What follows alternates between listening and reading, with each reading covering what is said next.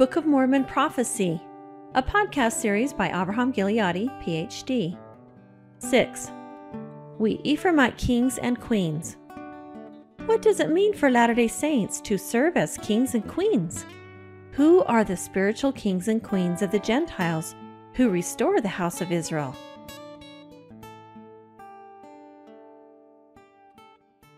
Welcome, everybody. This is podcast number 6. It's called Us, Ephraimite Kings and Queens. Now I'm going to discuss some scriptures again. I have a saying that if you can't show it, don't say it. Everything that I say is backed up with scripture. It's the way you put these scriptures together that paints this picture, like a continuity, a pattern, is how things follow. As part of searching the scriptures is to make these connecting links between different scriptures that sheds light on what scriptures are actually saying. From 2 Nephi 6, verses 4 and 6 and 7, the Gentiles, kings and queens nurture Israel. I promised you that we discussed that last time. The role of Gentiles, us, kings and queens. Again, it's the spiritual kings and queens. We may have been ordained to be spiritual kings and queens in the house of Israel and so forth. That's very important. Those are part of the covenants of the Lord that the Lord restores. But if we don't live up to them, what's the use? The Lord will have no use for us. Otherwise, it's in name only, like Latter-day Saints is in name only, right? We're saints, we want to be saints, but really saints means sanctified ones. When we're truly sanctified, then we're saints by God's definition.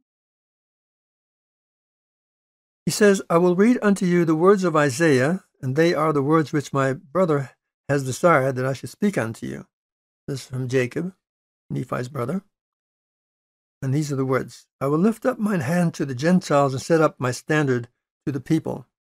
And the King James translates this standard. Hebrew is ensign, nes. Unfortunately, the King James translation of Isaiah, even in the Book of Mormon, translates it 3 different ways. Ensign, standard, and banner. But it's the same one word in Hebrew, nes. Nes means ensign. I'll lift up mine hand to the Gentiles, that is to us, and set up my standard or ensign to the people. And this is a worldwide event when it happens, and you have to go into Isaiah more deeply to understand who or what the Lord's hand or ensign is. And it's not what we've supposed. You've got to get the Scripture's definition of it, right? And they shall bring your sons in their arms, and thy daughters shall be carried upon their shoulders. That is the sons and daughters of the house of Israel, whom the Gentile kings and queens gather to Zion from their dispersed state and from their captive state in the end time, at the time destructions are coming upon the entire world, as we saw in our previous podcast, and we'll see again. And kings shall be thy nursing fathers, and queens thy nursing mothers. They shall bow down to thee with their faces to the earth, and lick up the dust of thy feet. That doesn't sound very pretty. Are these kings and queens going to do that, really? If they're spiritual kings and queens who are doing their job, why would they lick up the dust of these people's feet? Right, that's what we're going to answer here. Just remember that, because we're getting into Isaiah where he's actually quoting from. Jacob is quoting from Isaiah 49, verses 22 and 23,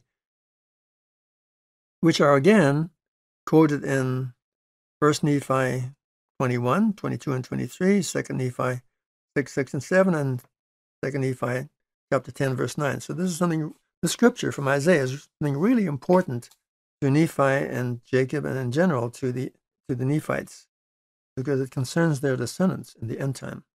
They're very concerned what's going to happen to their descendants. Wouldn't you be if you knew they were going to apostatize? What's going to happen to them in the end? Okay, so this is from Isaiah now, from the Isaiah Institute translation. Thus is my Lord Jehovah, I will lift up my hand to the Gentiles, raise my ensign to the peoples, and they will bring your sons in their bosoms and carry your daughters in their shoulders. Kings shall be your foster fathers, queens your nursing mothers. They will bow down before you, their faces to the ground. They will lick up the dust of your feet. All right, so we still have this riddle. Who's going to do the carrying, to safety, to Zion? And who's going to do the licking of the dust? We're going to answer that now. Because in 2 Nephi chapter 6, verses 12 and 13, Jacob, Nephi's brother, starts explaining some of this. The Gentiles unite with the abominable church. So some of us are going to apostatize, and actually, what happens to apostates? You've seen it, right, in history. They get worse than they ever were before they became members of the church. So they are going to cause trouble and try to stop this work and going to fight against Zion. It says here, blessed are the Gentiles, that is, the Gentiles who repent. Notice the two choices that we have. We as Latter-day Saints are these Gentiles. Blessed are the Gentiles, they of whom the prophet has written. That is, the fullness of the Gentiles, or the descendants of Ephraim, who assimilated into the Gentiles, which we are, and have now come out of the Gentiles, so to speak, to reclaim our heritage, our spiritual heritage, as members of God's people. They of whom the prophet has written, for behold, if it so be that they shall repent and fight not against Zion. Well, that's it. Repent of what? Number one, of our worldliness, for goodness sake, of all our trappings of Babylon that we're surrounded with. We're immersed in the culture of Babylon, and we don't even know it. So we have a lot to repent of. Start reading the scriptures, and you see the contrast between then and now, about when God's people were pure and righteous and holy, and now, where our ways are so worldly, and we're focused on our wealth and our cars and our houses and all our beautiful things that mean nothing in God's plan. What it means to God is whether we're doing our role, whether we're ministering as we ought to the house of Israel in our day. So if it be that they shall repent and fight not against Zion, which others of us are going to do, those who don't repent, of course, and do not unite themselves to that great and abominable church, as many of us will do, they shall be saved. That's the ones who repent, right? For the Lord God will fulfill his covenants, which he has made unto his children, and for this cause the prophet has written these things. Wherefore they that fight against Zion and the covenant people of the Lord shall lick up the dust of their feet. So what is this telling us then? Just summing up here, very clear. There are two kinds of Gentiles. The loyal ones of Ephraim who repent and fulfill their role as spiritual kings and queens to the house of Israel, to God's covenant people, the Jews, the 10 tribes, and Lehi's descendants, and others who are going to fight this work who don't repent. You see the situation today, how there's such a polarization of people in the world, and you can't convince them either way anymore. They are so set on their course. They won't even listen to the other side, not even consider what they're about. They don't consider whether anybody's right or whether it's good or evil. They are so set on their course, and once they become apostates, they lose the light and are so focused on their own agendas and become very destructive to society and seek to vent their wrath upon others to make them their scapegoats for their guilt and so forth. So that's what's going to happen to us, how sad that's going to be, and how much that would sadden the Lord, whose church this is. He must now even be shedding tears of sorrow for the things that are happening among us today, especially for the younger generation, just deserting the church en masse. He's going pell-mell after the things of the world and losing the light. Next, we're going to read from 1 Nephi 22, 8 and 9, a marvelous work among the Gentiles, because this restoration of the house of Israel truly is going to be a great and marvelous work, and that, by definition, is the great and marvelous work that the scriptures talk about. It is not the restoration of the gospel and the priesthood through the prophet Joseph Smith. As I mentioned, in contrast with this great and marvelous work that the scriptures define, the restoration of the gospel and priesthood is called the beginning or the commencement or the foundation of the great and marvelous work, but not the great and marvelous work itself. It was one of the precepts of men we've grown up with, thinking that was the great and marvelous work. Remember the book, A Marvelous Work and a Wonder? It got it wrong, plain and simple. It's not scriptural.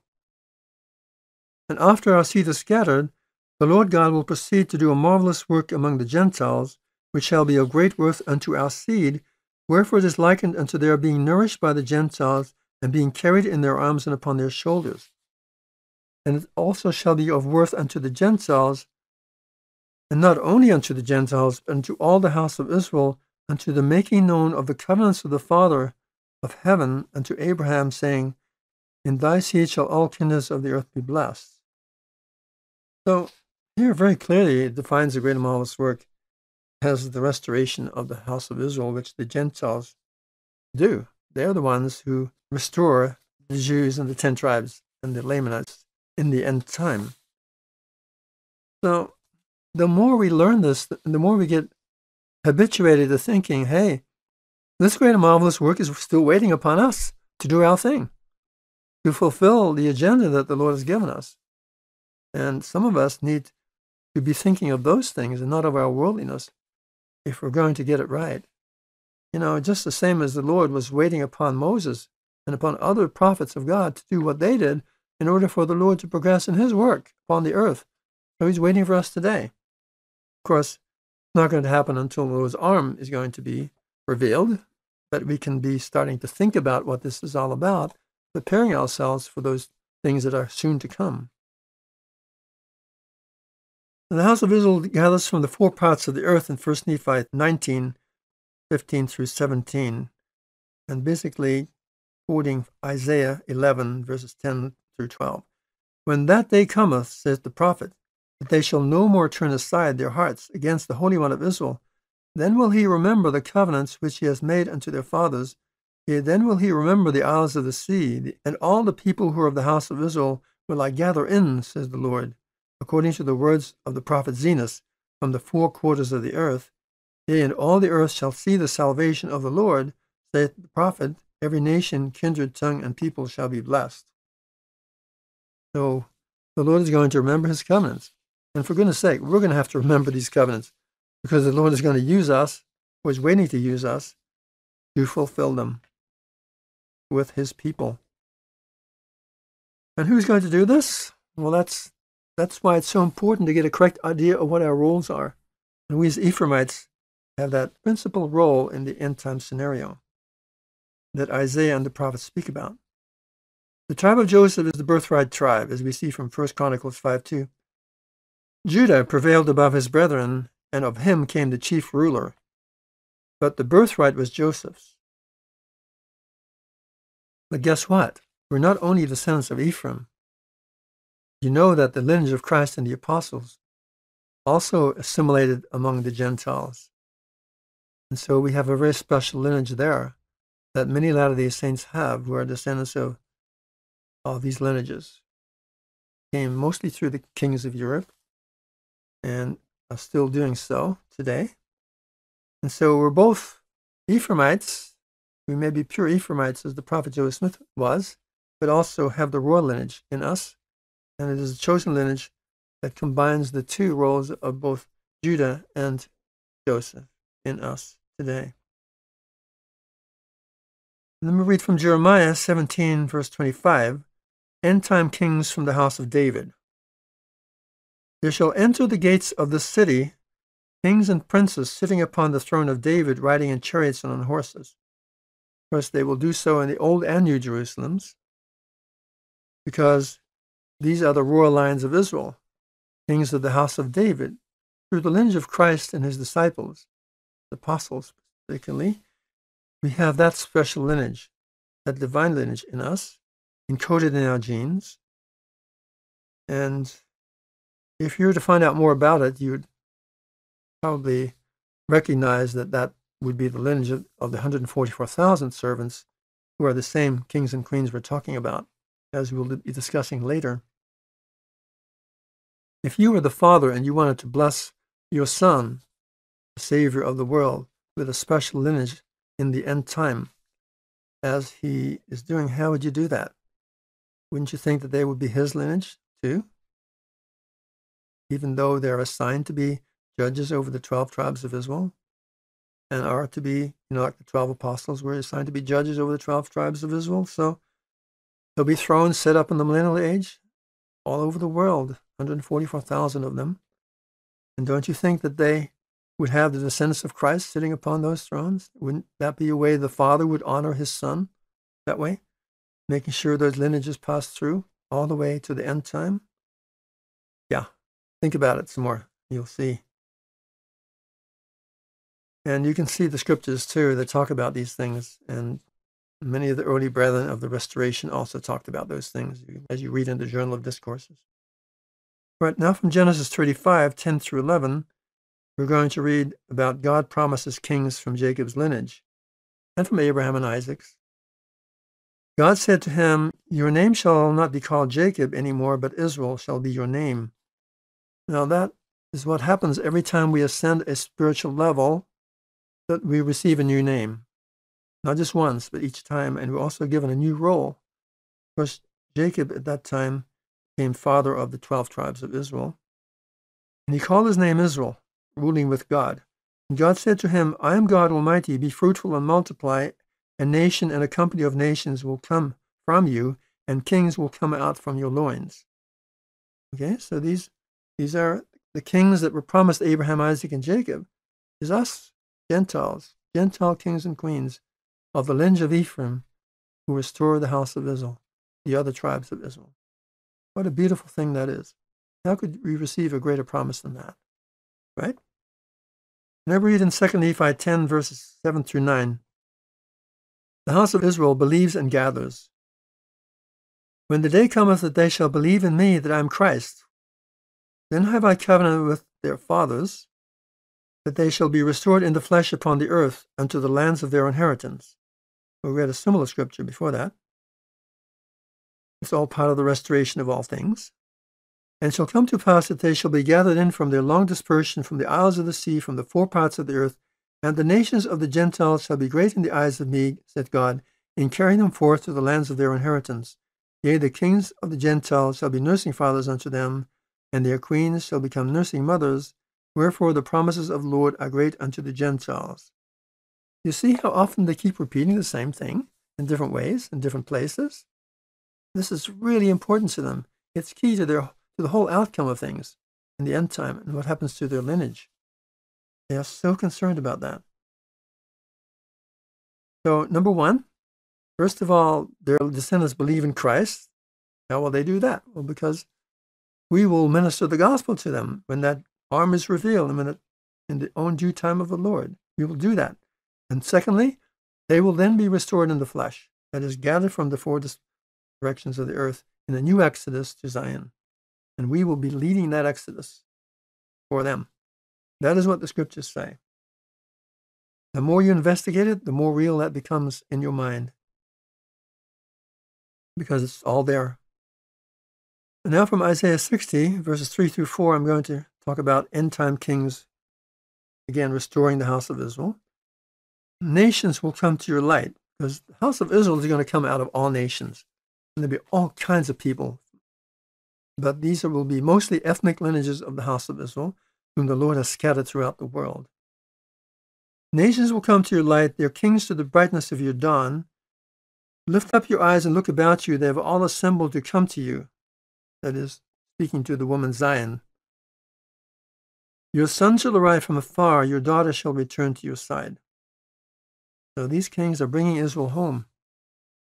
Well, not just Israel in general, but the elect of Israel, as we'll find out, because according to Isaiah, the term sons and daughters of God is a special term that defines God's elect in that day. As Jesus also says in Matthew 24, he will send his angels and they will gather his elect from the four quarters of the earth. And who are those angels? Well, they are translated beings, or resurrected beings, possibly.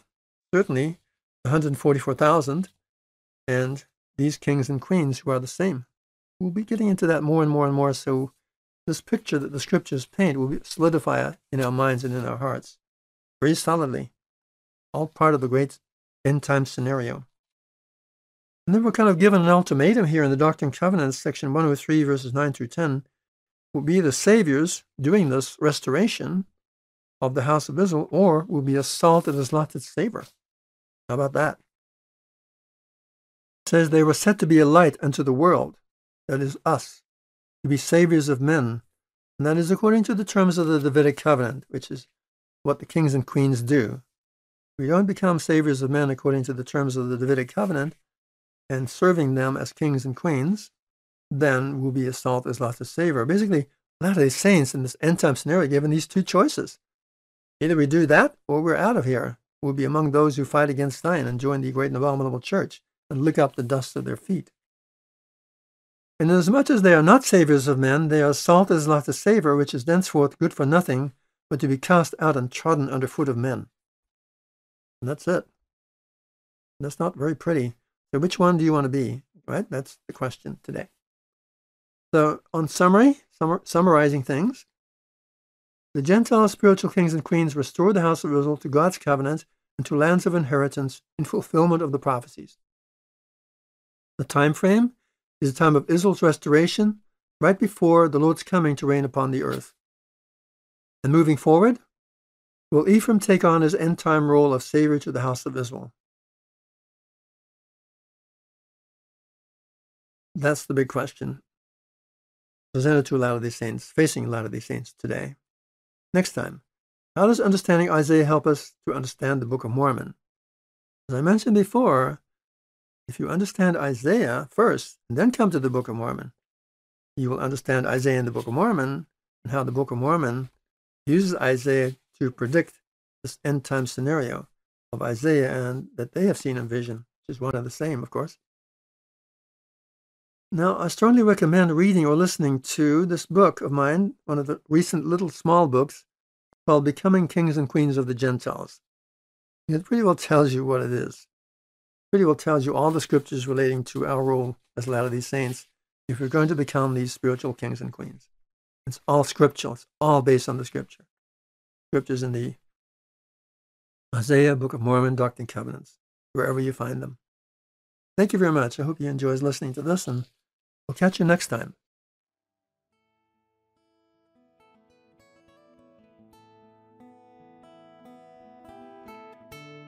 Thank you for joining us today. Join us next time when we learn Isaiah, Key to the Book of Mormon. How does understanding the words of Isaiah help Latter-day Saints understand the Book of Mormon? Have we missed many central truths by not doing so?